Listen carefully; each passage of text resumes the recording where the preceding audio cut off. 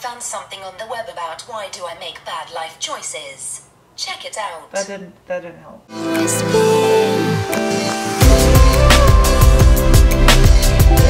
Hi guys, I'm working on the MR2 today, Mr. Dose.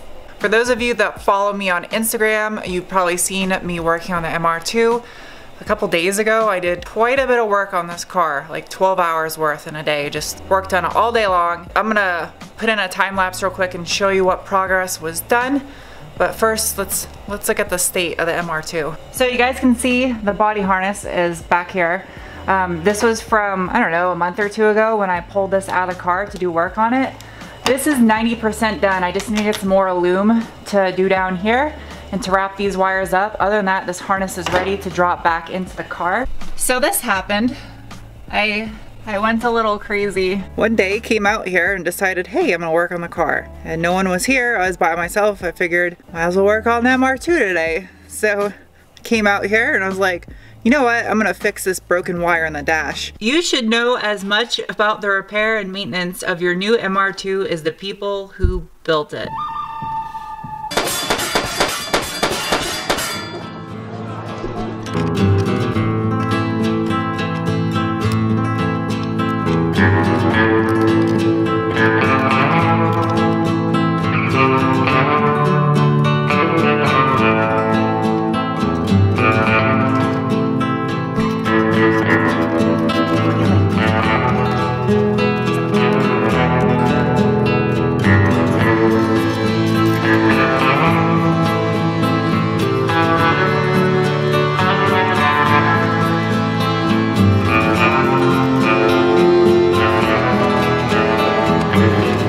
Understand what's going on. My neighbors are getting in their car across the street and one of them kept saying tadpole in like a really demonic voice. They just kept going tadpole, tadpole. Okay, so now that you guys are caught up on what I had to do to get this dash out, I'm gonna fix this broken wire.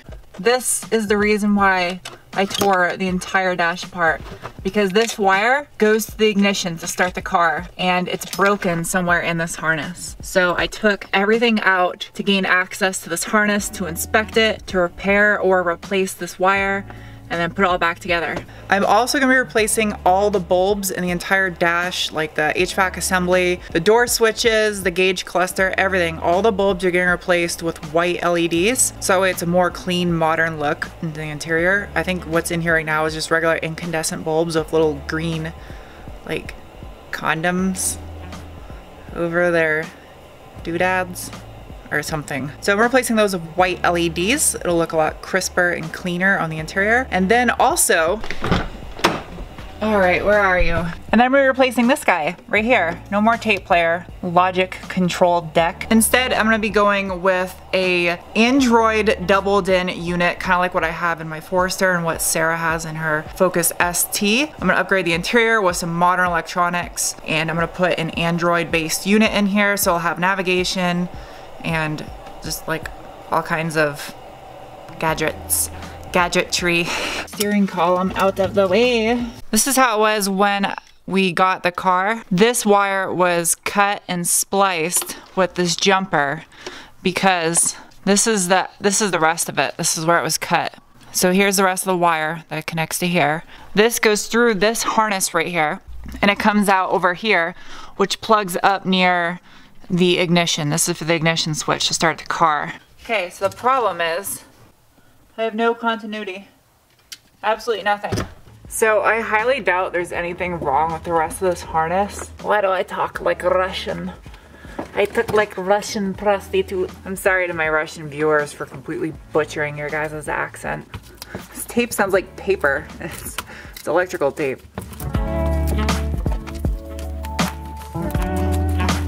I don't really like doing this left-handed. I'm not very ambidextrous.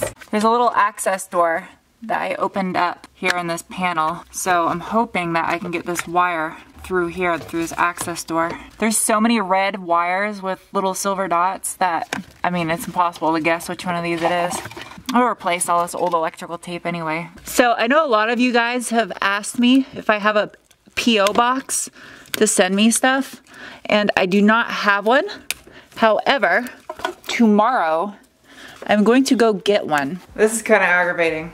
So that wire that was cut under the dash, let me explain the story behind this. The dash harness that is in this MR2 is a non-turbo MR2 harness. The engine harness and the body harness, not the dash harness, separate from the dash rear and the engine harness, are out of a turbo MR2. I took the dash harness apart because of the fact that the body harness had so many damaged and corroded wires in it, and I knew that one of the wires under the dash had been cut to make the car start. That was the only story I knew on this when we got the car. I had no idea why. They just said this wire was cut. It made the car start by cutting it because the wire is broken somewhere in the dash harness. So I was like, okay. And then when we were working on the engine and finding all the issues on the body harness and the engine harness, I was like, you know what? With all these issues, I need to take these harnesses out and inspect them and repair the damaged wires. So that led me to believe, seeing this damaged wire in the dash harness, that potentially the dash harness was in the same condition as the other two harnesses. Now that I have this pulled apart and I traced that red wire that was cut and jumped to make the car start, I have followed it and it goes to a completely different plug. That's why it had no continuity and why they thought that wire was broken somewhere in the dash. It's not broken somewhere in the dash, totally different wire. They are both red wires with little silver markings on them, but there's tons of wires like that all throughout this dash harness. So basically I just did this for nothing. I pulled the entire dash apart for nothing, other than a peace of mind that now I was able to inspect the wires, being that the rest of the wires in this car were crap. At least I was able to inspect them. These wires are fine in this dash harness. There's no issues. It's clearly a different harness. It's the original harness for this car, which this car is a 76,000 mile car. So it would make no sense that there'd be issues up here. Now the other two harnesses, they were swapped in from who knows how many miles were on that car or what condition it was in. So what I'm going to do is now I'm going to put this harness back together. I'm going to repair those two cut wires. I know someone's going to be like, why did you do that for this? I know, but shit happens, okay? It's a learning experience. Need my wallet. Hello. Oh, hello. Hi YouTube. I'm doing calculus too. You're doing cat-culus. Ah, so funny. Oakley Dokley. Okay, I'm gonna run to the hardware store real quick and get some electrical tape and a few other items. Try to get some wire loom so I can wrap this harness correctly and put it back together. I'm still debating whether I'm gonna use solder or solder. Why does it hard to say solder? Solder. Solderless connectors or solder. Solder. Usually I solder everything. Solder. Why is this so hard to say right now? Alright, so putting everything back together, I'm trying to wrap the electrical tape exactly how it was in the factory. Whether that's good or bad, I don't know, but I just want to put it back the way it was. So I have this taken care of. Now I found this, I believe it's the brake pedal switch. This was disconnected. Anyway, I'm gonna get this repaired and put back together. Rapido, trapido. I hate when I get things stuck in my head that I don't know what they go to. The multi-pass. Ouch!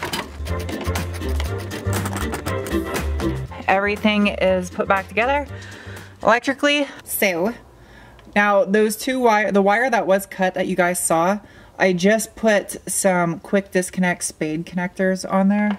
I'm not a fan of using these, but they're just such quick disconnects. This is just temporary so I can get the engine back in the car, make sure it starts fine, and if not, figure out why it's not starting. I don't think it has anything to do with that wire that was just cut. I know if you jump those two wires that were cut, the car will start, but that doesn't seem right to me. So I'm gonna leave quick disconnects on there so that way I can troubleshoot, and then if it's fine, I will remove those and make it a permanent bond between the two halves of the wire. But I'm gonna put the dash back in now. All this for nothing. Oops.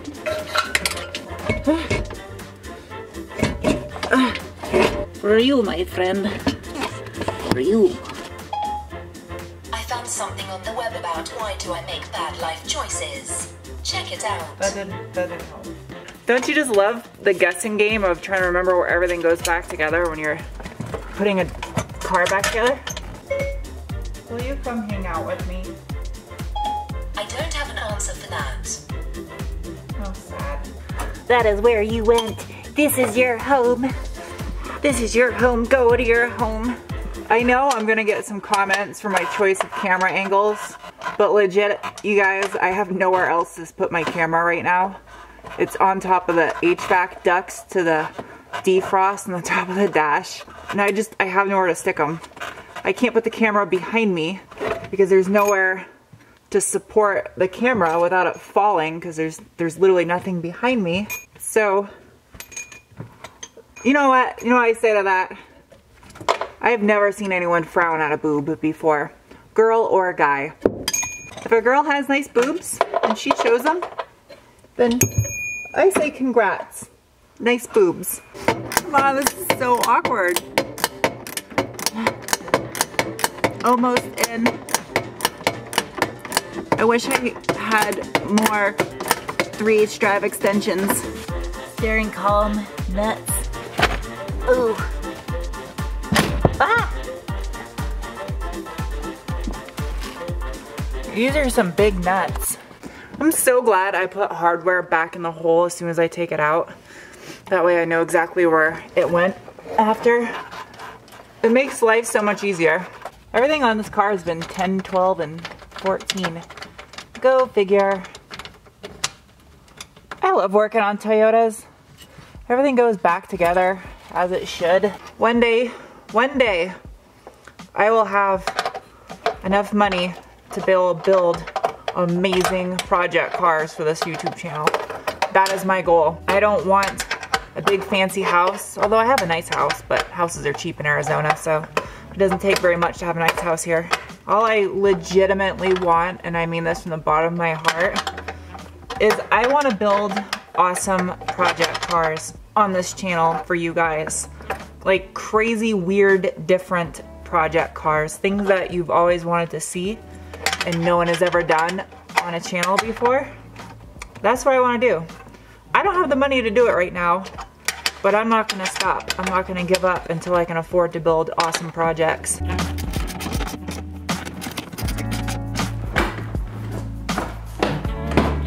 Holy crap, this sucks. I just smacked myself in the face really hard. I don't know. There's not going to be a lot of progress in this video. I'm sorry, guys. I'm trying my hardest. At least I think I got these wiring issues sorted out. Alright, tilt wheel, do you work? Whoosh. Tilt wheel works. Holy crap, does it work. Now to put on the steering wheel. So I want to show you guys this. See how this steering wheel has this where it says turns 5, caution, has a little red arrow. Basically, when I took the steering wheel off this car, I had the wheels positioned exactly straight with this lined up right in the center. My steering wheel was also positioned dead center. So when I go to put this back on, as long as these two red arrows are lined up, everything will be good to go. Now, I've been taking this off and putting it back on as a whole assembly, so this has not spun, but that is what this is telling you basically. If you put it on all wonky, then your steering is not going to be correct. But I have it set dead straight, nothing has been turned, so I'm going to put it back together accordingly.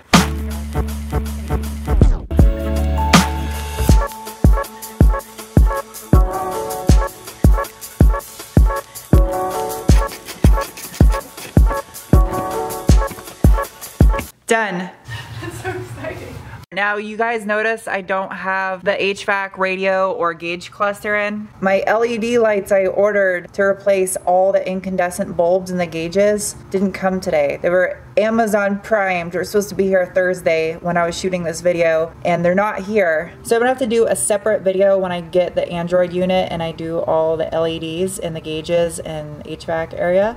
It won't be in this video because Amazon failed me today.